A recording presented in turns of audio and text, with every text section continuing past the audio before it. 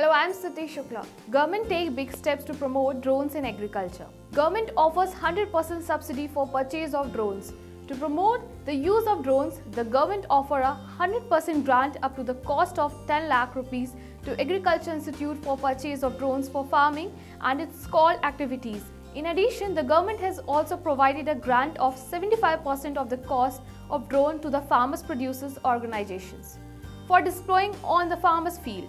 According to a senior officer of the Agriculture and Farmers Welfare Ministry, subsidy and grant for purchase of drones are the government has issued revised guidelines to make drone technology inexpensive to the stakeholders of the sector. In its guidelines on submission on agricultural mechanization, it has envisaged 100% grant of 10 rupees lakh, whichever is less, to the farm machinery training and testing institutes, ICR Institute, Krishi Kendra and state agriculture universities.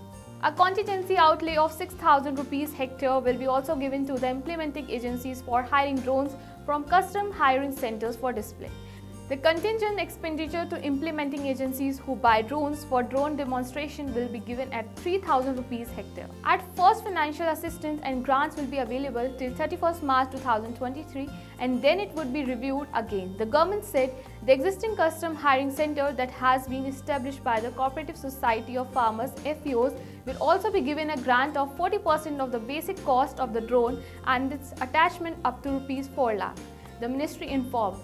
But if a CHC has been set up by agriculture graduates, the subsidy will increase to 50% of the basic cost of drones up to 5 lakh rupees. The ministry said the subsidized purchase of agri drones for CHC high-tech hubs will make the technology inexpensive, resulting in their whisper adoption. This will make drones more accessible to the common man in the country and will significantly encourage domestic drone production.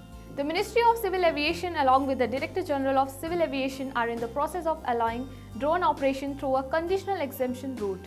Moreover, the Agri Ministry has also come up with the standard operating procedures for the use of drone application and pesticides for crop protection in agriculture, forestry and non-crop areas. For more such type of videos, stay connected with Krishi Jagran. Thank you.